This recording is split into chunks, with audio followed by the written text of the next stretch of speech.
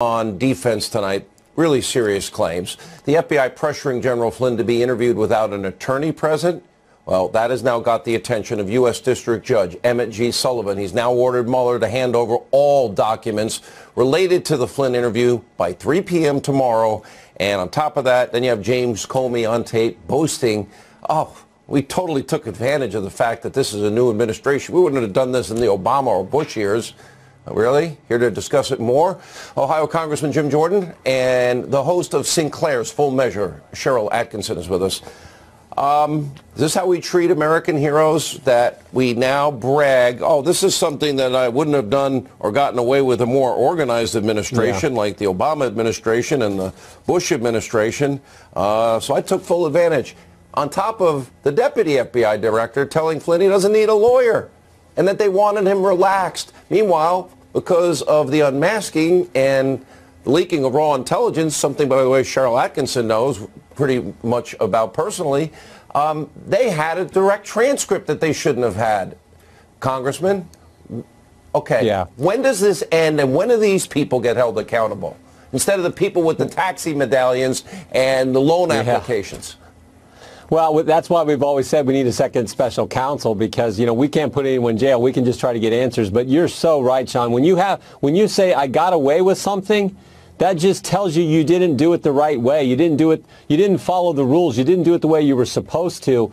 They were so focused on getting President Trump that they were willing to set up a lieutenant general, a guy who served our country, as you said, 33 years. So that's the most egregious part of this, what they did to General Flynn.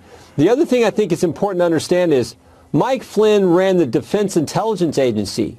He had to know his conversations with Kislyak were being listened to, were being monitored.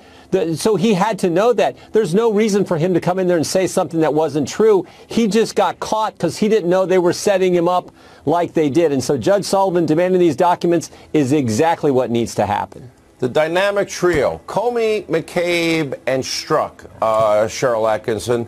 You could relate to this, I'm sure, in your own way, especially on masking surveillance issues. But more importantly, I can't believe this has happened in our country. I don't care where you stand on the political spectrum. I think you're getting at what I think is the bigger story, really, and is underreported in terms of how big it really is, which is the surveillance and other alleged abuses implemented by some bad actors in our intelligence community. And the problem is, you know, I'm glad if Judge Sullivan is flirting around the edges of this in the Flynn case, but who ultimately does anything about it? Because those accused, as in the government computer intrusions to me or other things that we've talked about, are the ones who have the prosecutorial authority. And if they're not going to agree to investigate themselves and prosecute themselves, and so far they haven't, then where do you turn in all this? I don't know how we remedy this between... You go back to, they're all the same characters in this play. Yeah. And, you know, it's Strzok and Comey writing an exoneration before investigation. She was guilty. Biggest slam dunk obstruction case ever with the email server and not responding with a subpoena and erasing and bleach bit. And then, of course, the FISA abuse. James Comey's admission, Jim Jordan, they didn't vet it, but he put his signature on this thing to spy on an opposition party candidate. They've committed fraud against the FISA court. They don't even tell the judge who paid for it. So, well, it may have a political taint to it. That is not how things are supposed to work under this Constitution, under our Fourth Amendment rights. No, you're exactly right. He said in the deposition last week that he didn't even know that they had a legal duty, if there was a legal duty, to present exculpatory information to the FISA judge. Of course you have to do that. And for the head of the FBI to say he didn't know that they technically had a legal duty to do that is scary. The other thing I come back to, Sean, is never forget the bias that exists with these key people. McCabe, Comey, Strzok, Page, Baker, these key people. Remember the name they gave the Clinton investigation. Mid-year exam. Something they had to get through. They knew the fix was in. They were going to get it taken care of, kind of get through the mid-year exam. But what was the name they gave the Trump-Russia investigation?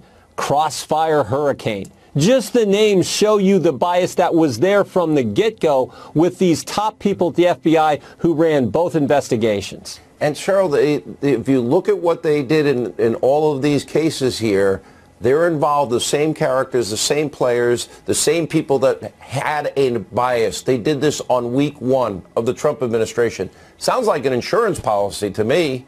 Sounds like a media leak strategy is coming thereafter. It sounds like an operation. And something I think we learned from Comey, I mean, I was someone who kind of thought this was plowing old ground to look back at the Clinton material. But in light of what he said, Comey said in his testimony that Loretta Lynch, the Attorney General, should have recused herself and didn't, and was either compromised or appeared to be, not just from the tarmac meeting, but about some other unnamed material we don't know about. Number 2, he says, had he known about Agent Strzok and Page's text messages, he wouldn't have let them stay on the investigation that they did on Clinton. No, that's right. And they wiped clean the phones of Strzok and Page when he worked for Mueller. And you know why I question Jeannie Ray and Andrew Weissman and Mueller's choice of his team, all Democratic donors? This is why. Yep. Pretty disgraceful. The author of the bestseller, Why We Fight, Fox News national security strategist Sebastian Gorka, and the author of another bestseller, The Deep State, Fox News contributor Jason Chaffetz. I read this about General Flynn. Okay, Michael Cohen admitted to these things. I feel sorry for him and his family tonight, but he admitted to these acts that he was responsible for. He's changed his position on a lot of issues. Now the media, they only want to believe the version that helps their narrative. Right. That's fine. That's politics.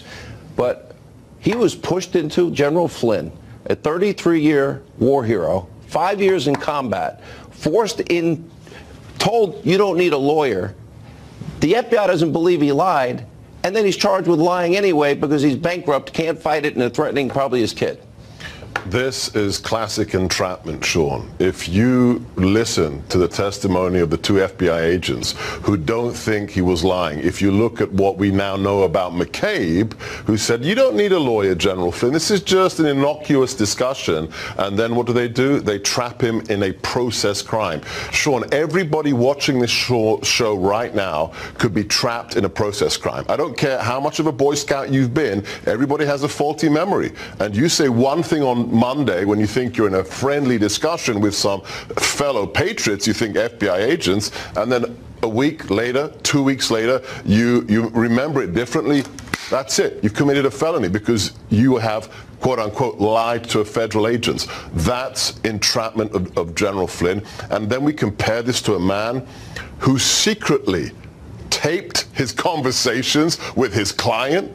Think about that. Michael Cohen admitted he's a liar, and he's the kind of guy who has no qualms. The most sensitive thing a lawyer has is his relationship with his client, that exclusivity, that confidentiality. This man taped conversations with who knows how many clients. One of them is now the President of the United States. I know which man I believe, and it's General Flynn. I worked for him in transition. I worked with him in the White House. He is a patriot, Sean. You know, I don't, Jason Chaffetz, you are like me. We've talked about this. My mom was a prison guard. My dad in family court probation. So many people in the NYPD. So 2 guys made it to the FBI. Deity in my family. They were the highest of the high.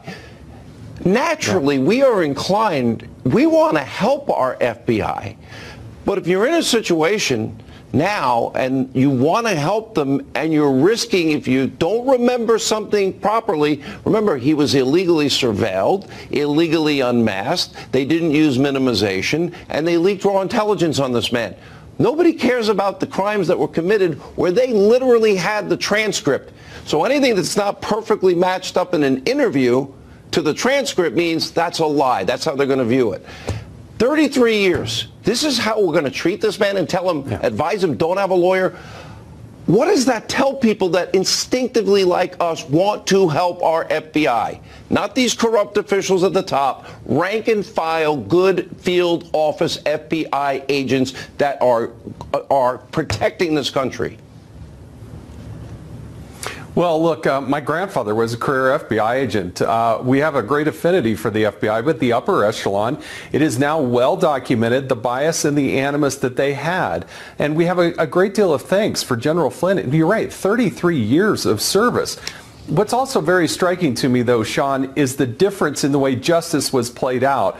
Because I was a very key player in what was going on in trying to get to the truth with Hillary Clinton and her email and the transfer of classified information to a non-classified setting, putting people's lives in danger. I mean, real lives in danger. And yet the 5 people around Hillary Clinton, they all got immunity agreements with no requirement to cooperate with the government, no ability for us, say in Congress or the Inspector General's office, to make sure that we could go back and get the truth about them. And then you contrast how the FBI was acting with Flynn and Cohen and others, and it just doesn't feel like justice is balanced. Where is Horowitz on FISA abuse?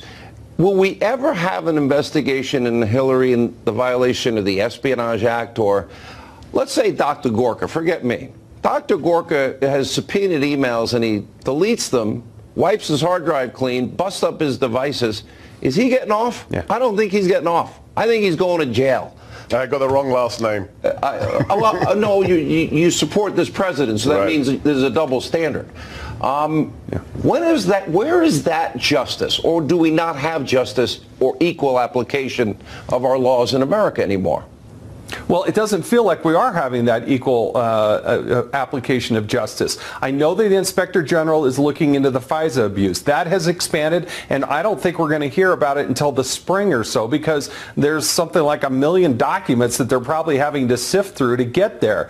Now, once we have that information, the Inspector General can't prosecute.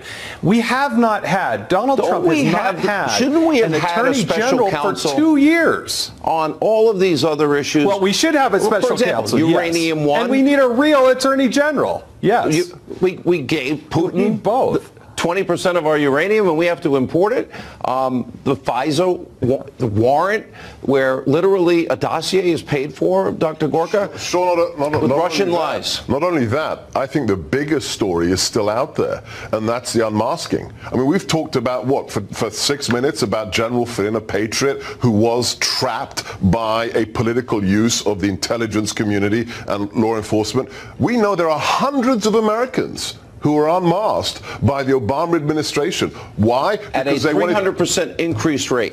Right, and then what happens? 2016. Just before the inauguration, the president says, oh, let's share all of this intelligence with 7 times as many agencies as we did before, because who knows, maybe we can bring down the presidency. That's what we're talking about. The politicized use, the weaponization of the intelligence community, and potentially hundreds of Americans are affected, Sean. You know, and let's stay on that, because if we really cared about Russian influence in the election, which has now evolved into, well, Donald Trump may have committed a felony campaign finance violation, with no lawyer is ever going to buy into, intelligent lawyer that is, right, except for these crazy dumb TV pundits that are way overpaid and just incendiary in their hatred for 2 years of Donald Trump.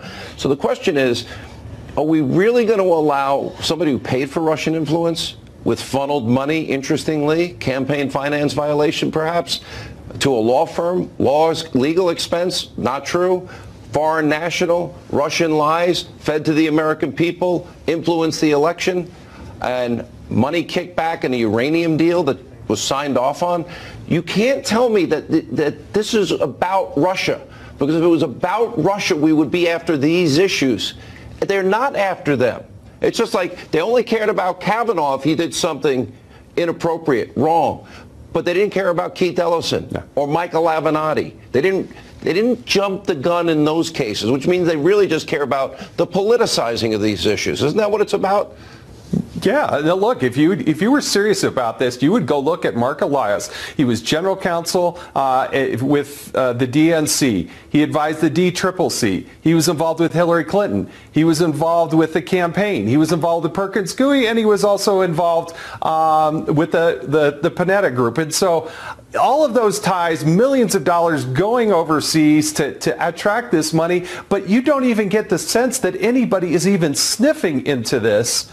And it's just, that's where people, I just think, are losing trust, have lost trust in the justice system, because that was fundamentally wrong. It's millions of dollars spent to affect an election by engaging a foreign entity and foreigners to be involved in that campaign.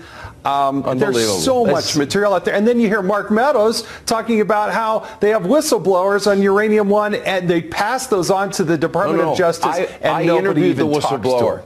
He literally was within Putin's network in America, referred to Robert Mueller, then FBI director, blackmail, money laundering, corruption, kickbacks, bribery, all these things. Last word, Dr. Gorka. The president could pardon General Flynn, and he'd make a great chief of staff, don't you think? You just got the headline on Mediaite. I just want you to know. Well deserved. Good to see you. Congrats on the book, and same with you, Congressman.